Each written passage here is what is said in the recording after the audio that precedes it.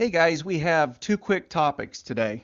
The first one is we will go over the flux curve of Tabby star for today, August 17th, and we'll do this by showing you a light curve update from Bruce Gary. Our second topic is we will revisit Bruce Gary's observation of a 34-day period sinusoidal variation along the nominal flux line that seems to be persisting. So this is the normalized light curve of Tabby star taken in the V band.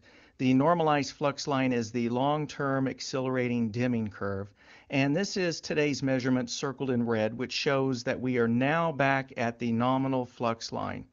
It should be noted that it seems that we have had a transient dip not shown on this light curve that was caught on two of Tabby's team's telescope that fell 1.5% below the lowest point on this light curve. So for our second topic, this is Bruce Gary's 2-year light curve of Tabby star.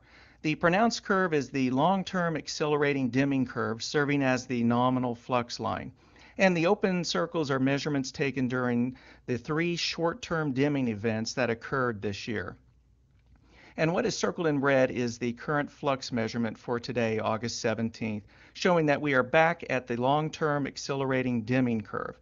In other words, we are back at the star's current nominal flux level. So here we are zooming in slightly to a 10-month period of the same light curve to show you the sinusoidal variations that Bruce Gary has observed. The measurement circled in red is today's measurement, and notice the green dotted sinusoidal variation that rides along the long-term dimming curve. It has approximately a 34-day periodicity with a 2.6 millimagnitude peak-to-peak amplitude.